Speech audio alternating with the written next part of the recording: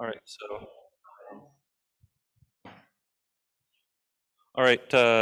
so our next talk is constant round blind classical verification of quantum sampling.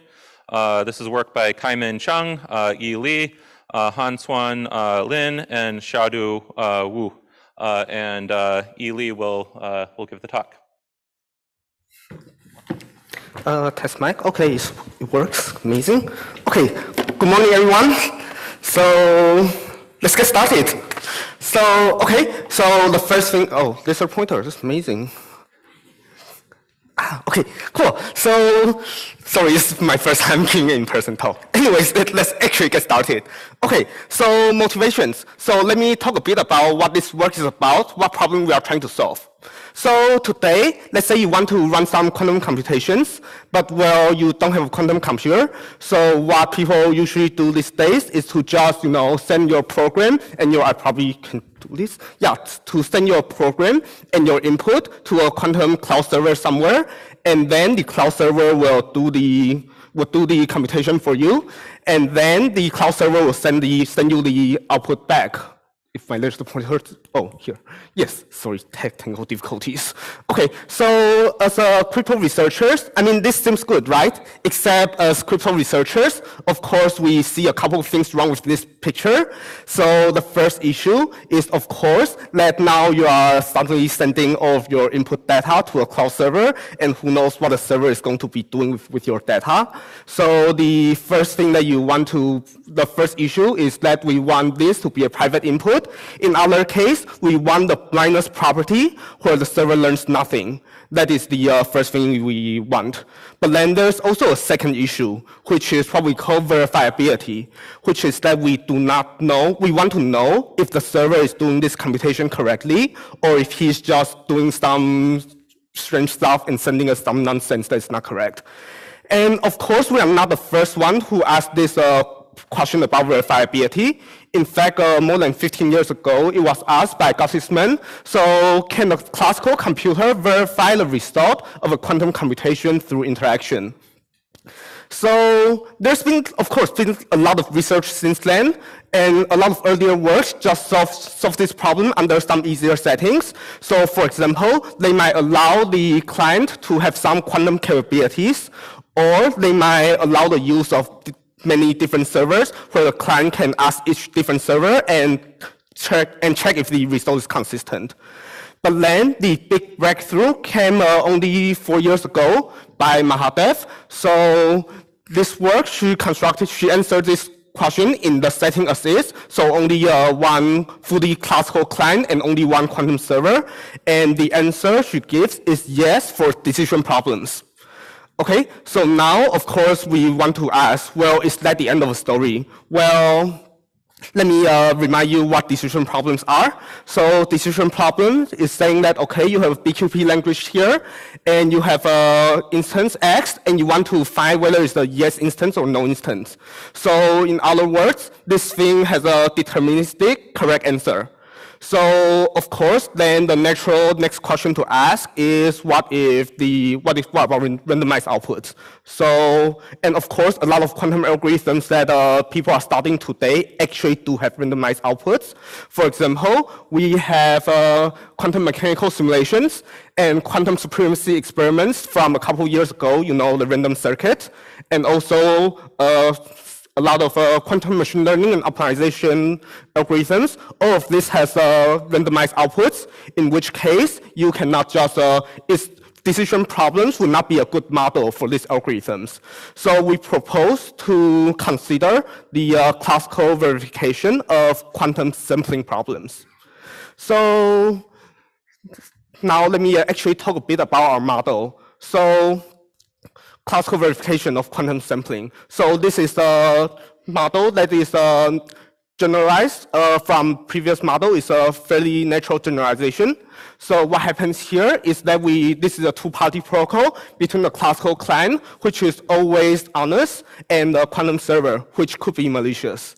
And the classical client has a quantum circuit C and its corresponding input.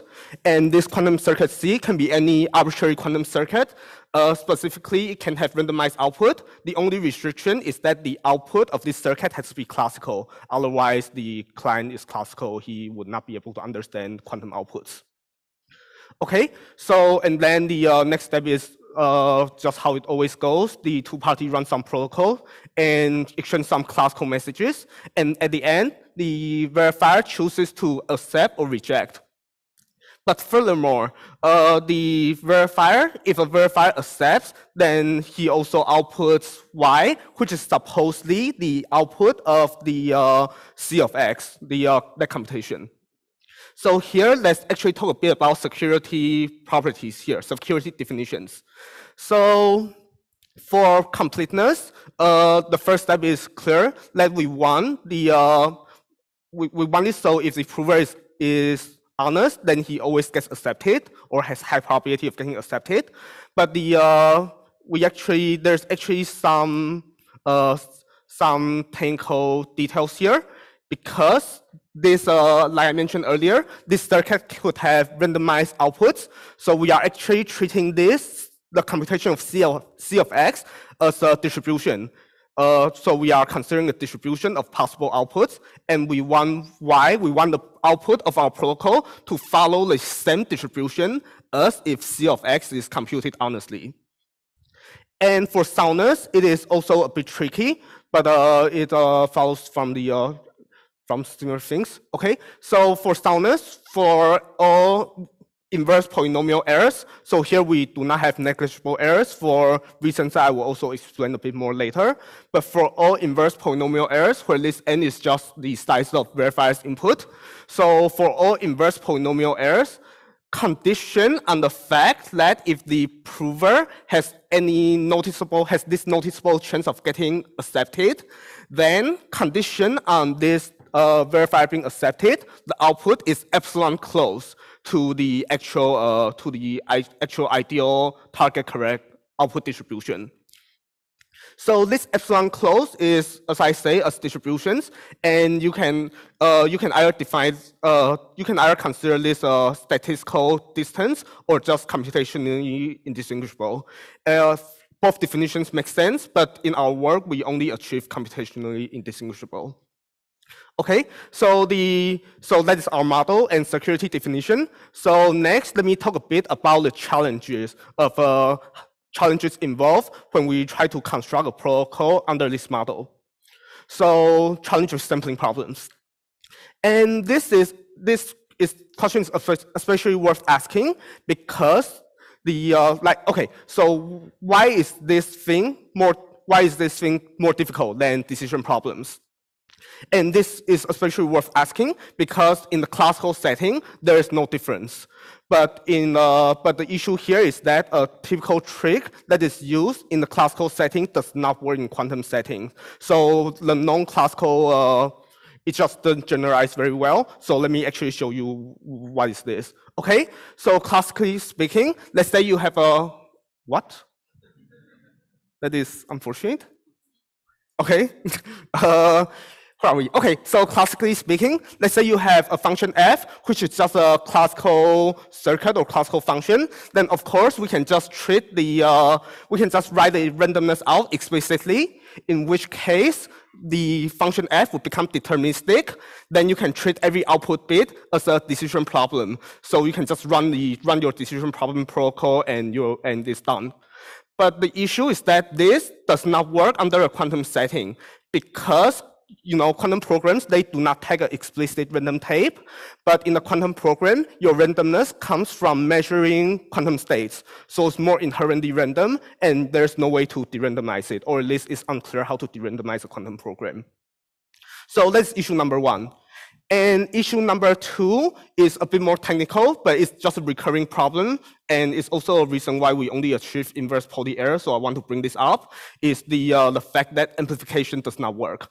So let me show you what I mean by amplification. So if you have decision problems, then of course you have yes and no instances. And this is also standard definition that yes instance has high probability of getting accepted, and no instance, of course, low probability.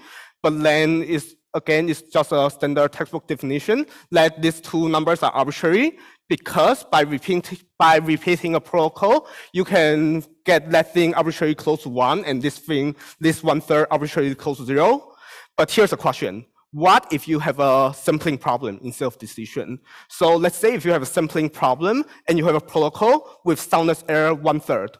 It is unclear how would you run the protocol repeatedly in black box as a black box and reduce the error to epsilon.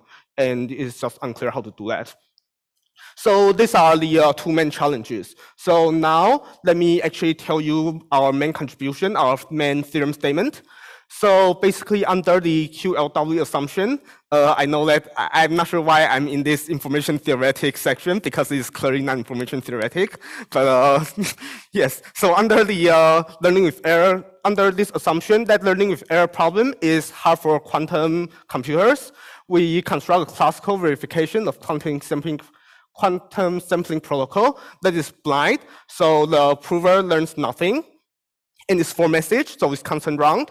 And we have negligible completeness errors, and we have computationally soundness, which, as I mentioned earlier, it means the output of our protocol is computationally indistinguishable from the correct distribution. Okay, so before I go to the technical overviews, let me just also introduce a bit of relevant literature to put our result in context. So this table is on classical verification of quantum computing. So here we restrict ourselves to the settings where we just have 1 classical client, fully classical, and we have just 1 quantum server. So we start by looking at the Mahadev's protocol. So Mahadev's protocol, it is constant round. It has constant soundness error, and it's for decision problems. And then after that, there are these 2 follow-up works, both for decision problems.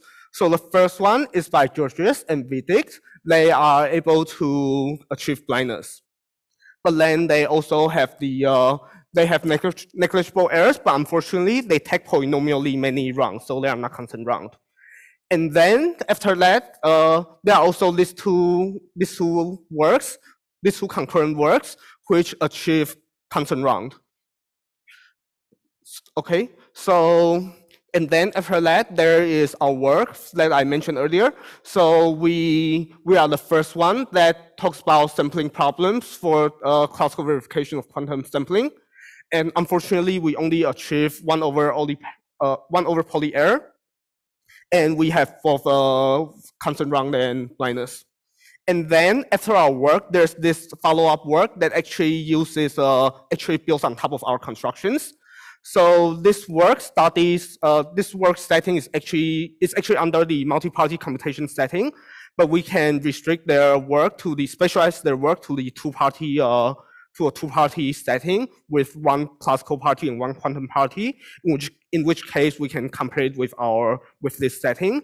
And if we do that, then we get this, where pseudo-deterministic is a bit more general than decision problems, but is less general than sampling problems. But on the other hand, their blindness definition is stronger than ours. It's malicious blindness, which I will not get into right now. Okay, so now let me actually give a bit of technical overview on timer. Okay, I'm doing good. Okay, so let's give a bit of technical overview on how do we construct our protocol. Okay, so let's actually first look at Mahadev's because our work uses constructions from her protocol. Okay, so the Mahadev's work in turn builds on this other protocol by the Molimai and Fitzsimmons. So this protocol is also a 2-party protocol, similar to the setting we had before, but the difference is, as you may see, the verifier is quantum here. So you have a quantum verifier and a quantum client. And this protocol is a single message protocol. So the prover just sends a quantum state, sends a bunch of qubits to the verifier, and the verifier would just measure each of them under either the X or Z basis. And then, and this is a protocol for BQP for decision problems. And what Mahadev does, Mahadev's main technical contributions can be seen as a protocol compiler, going from this existing protocol to another protocol where the client is now fully classical. So the goal of this, as the name XZ measurement protocol may imply, so what her construction allows you to do is that it allows the prover to keep the unQP state. So instead of sending the state to the verifier, he just keeps it, and the verifier knows what basis does he want to measure the state. 연다? 연다? じゃあいいや、はい。 Wow. English ですよね。 Is it English? I don't recognize. Okay, cool. So let's where are we?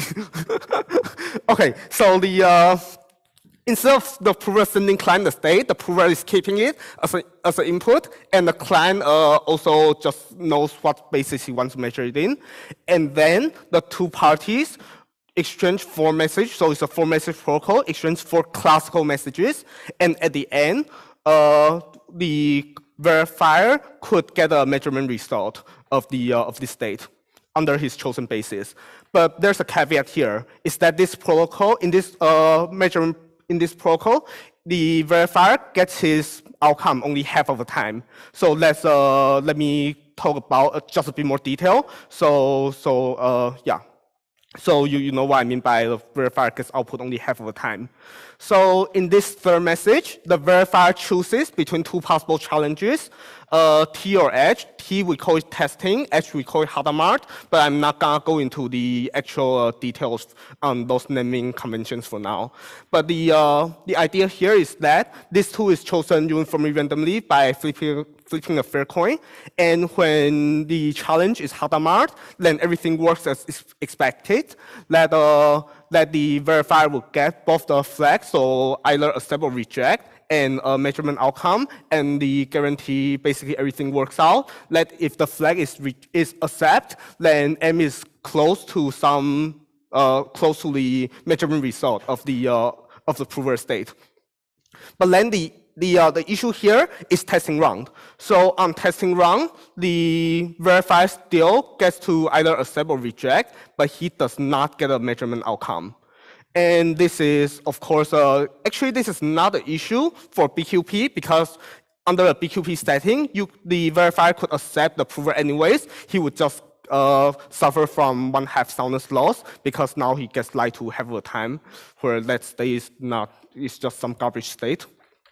Okay, but then what about sampling is the question. Because while this is okay for BQP, for decision problems, suddenly for sampling is not good, because now we don't even get measurement outcome half of the time. So this is the challenges. So let me talk about how do we our strategy to overcome these challenges. Okay, so the first thing is, of course, that we generalize this thing to handle sampling problems. This step is just by composing several known techniques. So there is, so I just defer the details to our paper. I encourage you to read it if you find it interesting. But then the actual fun part is a part that is on the right. So of course, okay, so the thing is that, so on Hadamard round, everything works as expected. You get a measurement outcome, then you just feed the measurement outcome back to this protocol and output whatever it outputs, everything works out. But in the testing round, you don't get a measurement result. So the natural solution here, or at least one natural solution here, is to just run this protocol in parallel, run many copies of it. Then maybe one copy would have a Hadamard round, and you'll be able to get your measurement result that way. And that is basically close to what we did. What we did is actually, we just need a single Hadamard round. Everything else is testing, because we only need one measurement output. Having more will not help. So this is actually a cut and choose protocol, where we just choose a random. We just run many copies of this protocol in parallel and choose a random copy to get the measurement outcome, and we just do testing on all other ones. And that is basically, so the construction is also quite natural, but the challenging part is to analyze this protocol. Because now, if you are running many copies of a protocol at the same time, then the prover could choose some entangled strategies between those copies. So we follow this work that I also mentioned earlier. So we decompose the prover's internal state between the second and third message, based on which testing run will the prover gets rejected. Basically, based on where the prover gets rejected and accepted, and the analysis, as you might see, gets quite involved. So I also defer to the technical details again to our paper. But another remark I want to make is that while this work allows us to use it as a starting point to decompose the state, there are also two issues. Issue number one is that, well, the way that we do the construction is a bit different because we are choosing only one Hadamard round, so the decomposition has to be changed. And also we need to make the analysis a bit more sophisticated because this work was on decision problems, so we only had to reason about acceptance probabilities, but now we need to reason about distribution being close to each other's. So there's just quite a bit we need to add to this work.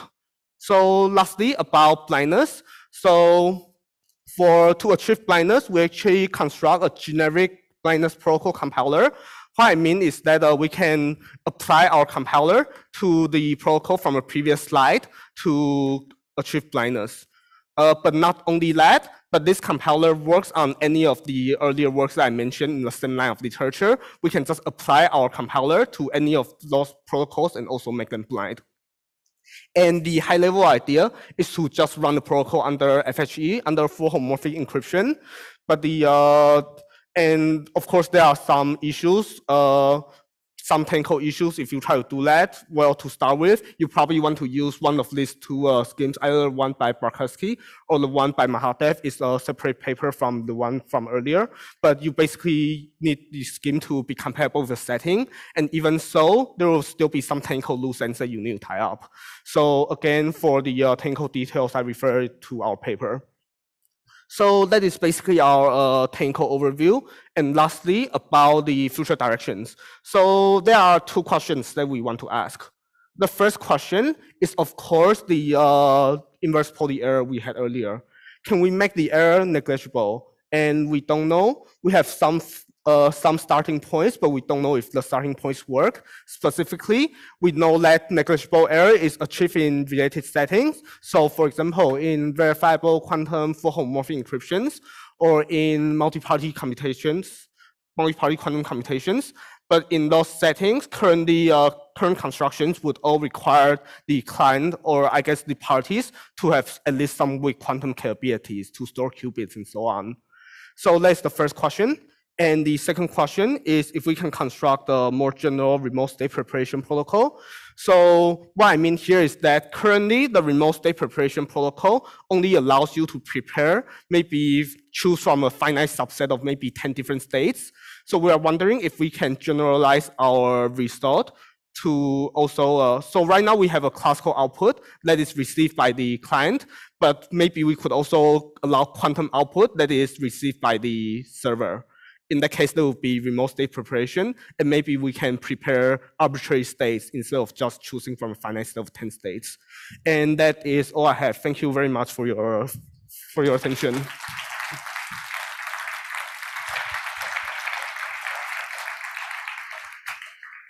All right, thanks for the talk. We have time for one or two quick questions. As a reminder, please come to the microphone so everyone online can hear.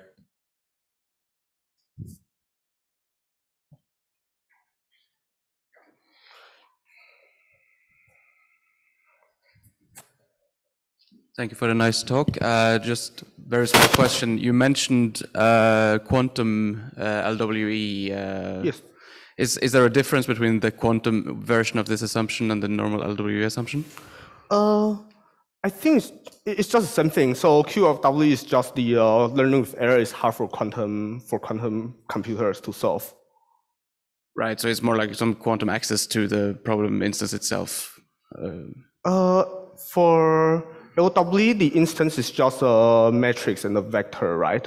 So it's more like on those on the input of that matrix and vector, you have a quantum algorithm trying to find the trying to solve that linear equation like AX equals to Y or something. Okay. Plus error. Yeah. So I think the input is classical, so there's no oracle or something like that. So I'm not sure what you mean by quantum access. Oh, okay. Thank you. Yeah. All right, so I had a quick question. So you mentioned the difference between statistical error and computational indistinguishability. I was curious if you could say a little bit more about what the barriers are. Like, for example, if we removed the blindness requirement, can you get statistical, or are there still barriers? Unfortunately, we don't know because, okay, so Mahadev's work, as in the first one on verifiability, that thing already is based on LWE. So basically the entire line of literature is based on LWE. And so the first part is that, and the spineless compiler, which is, a more standalone component, but that thing is homomorphic encryption, also LWE based. So it's really unclear. All right, thanks. All right, let's thank the speaker.